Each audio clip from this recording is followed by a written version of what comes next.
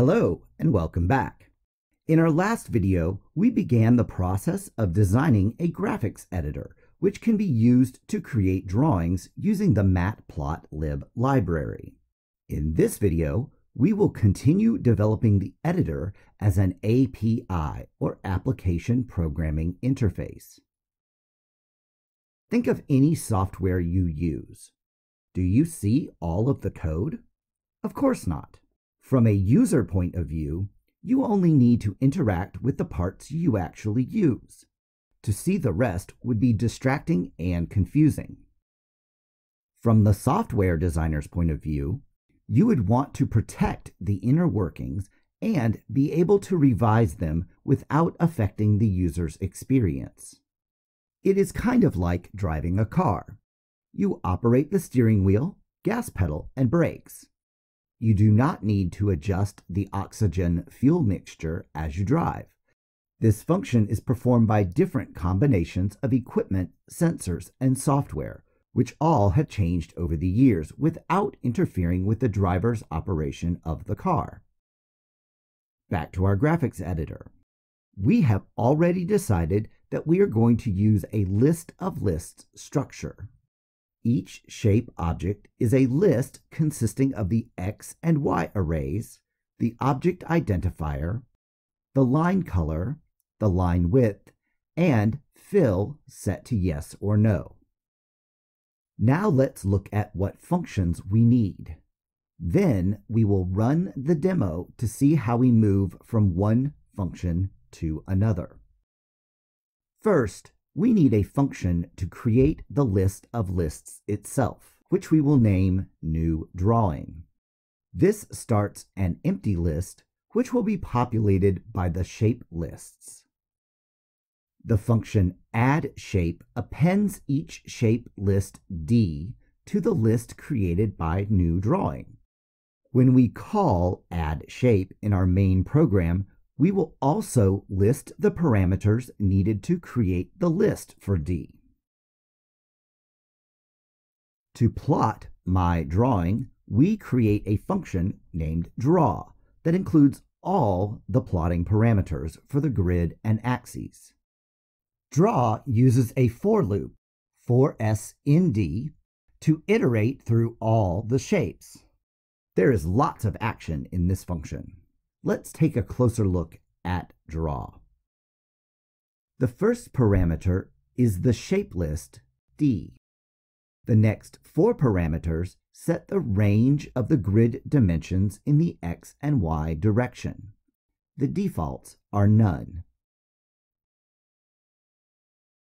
The remaining 6 parameters are all Booleans defined to either true or false. In the body of the function, we test for the presence of the default values and state which action to take if they are detected, and in some cases, not detected.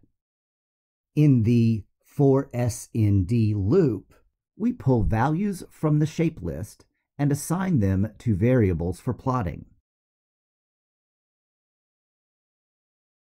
Notice that fill requires an if-else statement to call the correct method, plt.fill or plt.plot.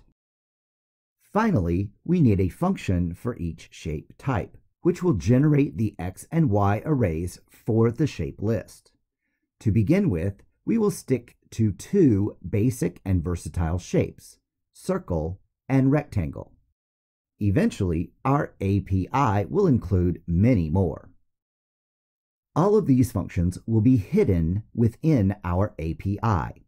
Even a simple task, such as creating the empty list, stays hidden because it is part of the entire API structure.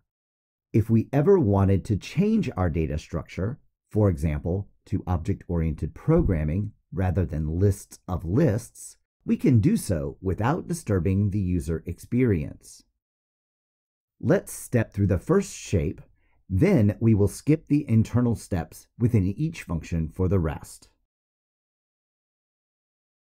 After the functions are defined, our libraries are imported. Then we call new drawing to create the empty list. It returns the empty list to our global variable SE.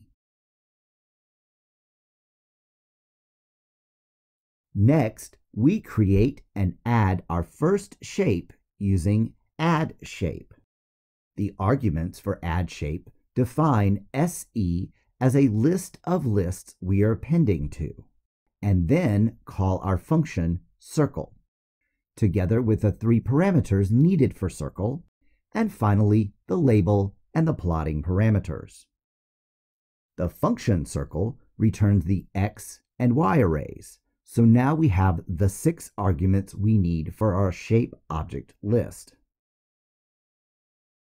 Now that circle has returned these values, our main program jumps to add shape to append our shape list to the list of lists. Look what happens to our global variable SE. The list is already too long to display in our variables window, as shown by the ellipses. However, take a look at the 3 opening brackets. The outer one is for the list of lists, the second one is for the shape object list, and the inner bracket is for the X array. Our next line calls draw together with the arguments needed for plotting. Watch how values are added to our variables list as each condition is tested. The for loop goes through 1 iteration since we only have 1 item in our list of lists so far, and it plots a cyan circle.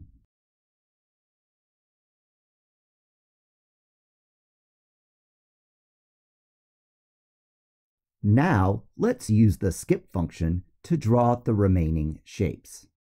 Skip only points to the lines in the main program, and the function remains hidden. Note, for our demonstration purposes, we are calling draw every time we add a shape. Normally, however, we would only call it once at the end of the program. So there you have it. Since we are the developers of the source code, we get to see how all of the functions work. The end user would not. Let's review 2 fundamental principles of API design. Number 1, your internal data structures should not be exposed to users. This makes their work easier and protects your software.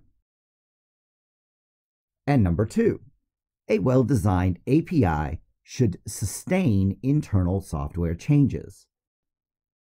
This means you should be able to revise or even completely rewrite the source code without fundamentally changing how the program works for the user. Take the time to step or skip through the demonstration a few times so that you understand how the API works. And I'll see you in the next video.